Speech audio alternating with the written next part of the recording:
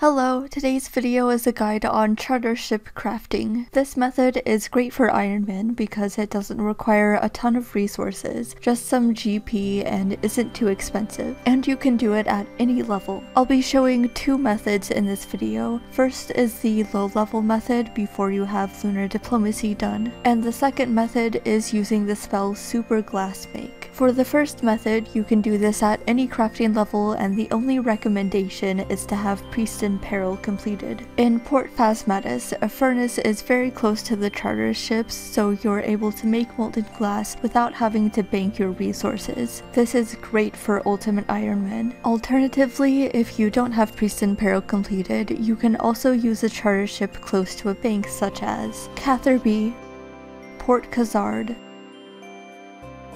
or Corsair Cove, and then use a furnace close to a bank such as Edgeville or Alcarid. First of all, you want to buy a glass blowing pipe from the charter shop if you don't have one already. Then buy 10 buckets of sand and 10 soda ash. Seaweed doesn't work for this because in order to use the seaweed for molten glass, you would need to cook it first on a range or fire to make soda ash. So take your items to the furnace and smelt them to make molten glass. If you want to save run energy and time, I recommend walking back to the charter ships while you're blowing glass, but it's not necessary. Use the glass blowing pipe on the molten glass and create whatever your highest level item you can make is. At level 1 you can make beer glasses, level 4 you can make empty candle lanterns, and so on. The only thing is at level 87 you can make empty light orbs, but these are untradeable so can't be sold back to the shop. But you probably don't have to worry about that if you're doing this method.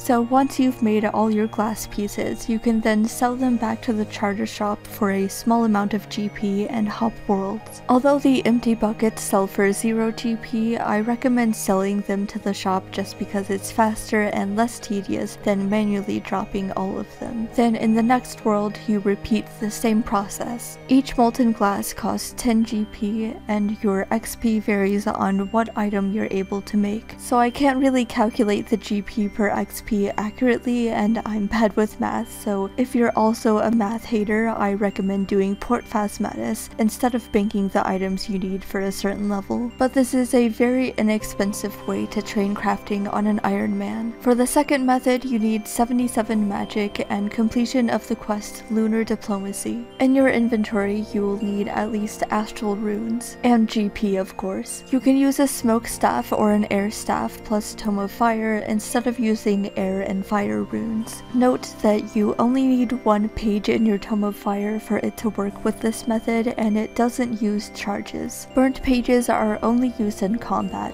not skilling spells. For this method, you can be at any charter ship in the game, just find one that has full stock, or hop worlds until you find a world that has full stock. I wouldn't recommend Port Phasmatis, Catherby, Port Khazard, or Corsair Cove because those are frequently used by lower level Ironmen doing the first method. For this, you are able to buy seaweed instead of soda ash, but either one works. I do 10 of each per inventory. Then cast Superglass Make. This on average gives 30% more molten glass than using a furnace, but it's a bit random. So if you do 10 of each raw material per inventory, then that's an average of 13 molten glass per inventory. Craft all your molten glass into whatever item you choose and sell it back to the shop. Because Lunar Diplomacy requires 61 crafting, you will already be able to make lantern lenses if you have the spell unlocked. Empty light orbs are more XP per hour once you have 87, but they are untradeable, so you'll have to drop each one instead of selling them back to the shop,